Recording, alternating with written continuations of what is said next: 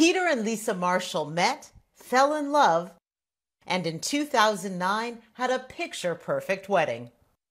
A memory that was supposed to last a lifetime.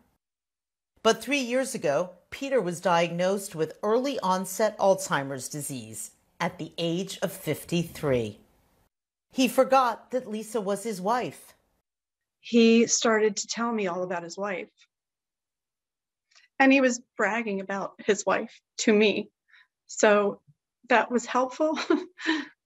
But I knew that he loved his wife, me. Lisa became simply his favorite caregiver, but they still had sparks. We were watching an episode of New Girl, and there was a wedding. He looked at the TV, and he had this smug little grin on his face, and he said, "Let's do it."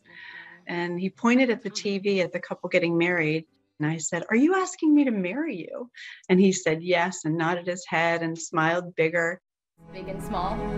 I do. And so in April, Peter and Lisa found themselves back at the altar. It is my honor and delight to pronounce you once again husband and wife. Peter, you may kiss your bride.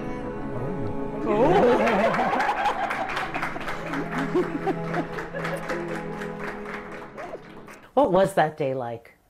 The most magical part of it all was that cognitively he was with me the entire day. And it felt like 10 years ago. And he just was so enamored with with me, the day, our love. And it just felt so perfect. Now that you've been married twice, does he know that you're his wife? No. And he doesn't remember the ceremony. That is the brutal toll of Peter's disease. But for Lisa, going forward with the wedding was a rare opportunity to take a special fleeting moment and make it everlasting. These memories that we made, this vow renewal, was for me to cherish for the rest of my life when I don't have Peter anymore. Right now, who does Peter think you are? His favorite person, someone safe, the person who takes care of him all the time. He loves me very much. You know, he's very affectionate. He scratches my back. He kisses me. He knows that there is love there.